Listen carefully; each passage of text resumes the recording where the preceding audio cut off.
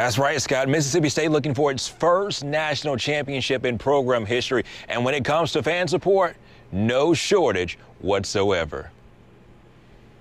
In Columbus, Ohio, Hell State. the writing is on the wall. Oh, yes. Mississippi State, the unofficial home team for the Final Four weekend. Man, the last couple of years to see the girls basketball do what they've done for us, it gives you life as a fan to want to come and support them. All right, one more, seniors. But the maroon and white pride not limited to the Magnolia State. I'm from Canton, Ohio, and I'm a Mississippi State fan. And for good reason. When you're a fan of the game, you follow a team that's great. And I think Mississippi State is a very great team. I love the way they're coached. You can tell they're family-oriented and that they care about each other.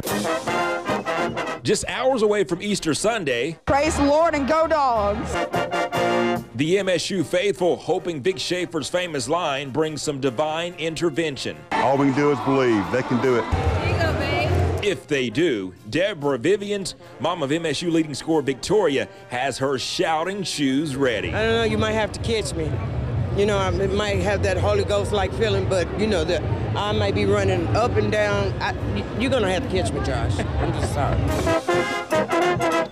Speaking of divine intervention, Mississippi State will have a non-denominational Easter service. That's at 10 a.m., the time that everybody else is concerned with, 5 p.m.